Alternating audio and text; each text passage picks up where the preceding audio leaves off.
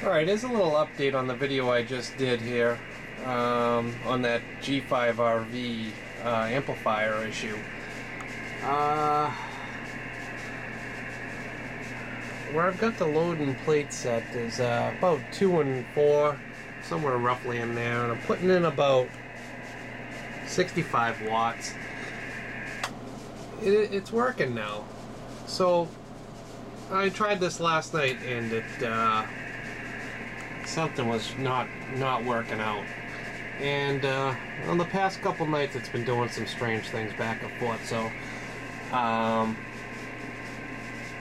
gonna have to go out there and check my connections again, because I mean, now it works.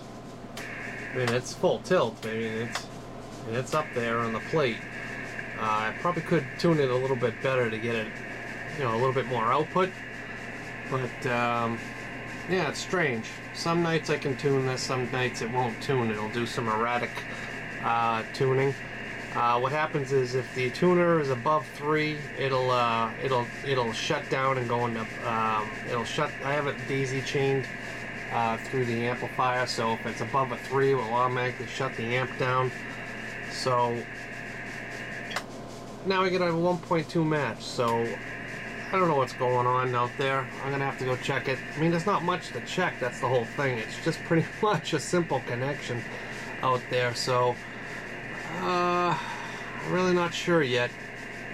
Well, I will get to the bottom of it. But it is pretty funny how some nights it will tune it and some nights it won't.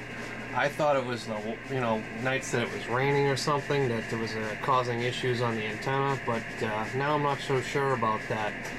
I have not changed anything from today to the other night, and it hasn't rained, so I guess further investigating will be in order.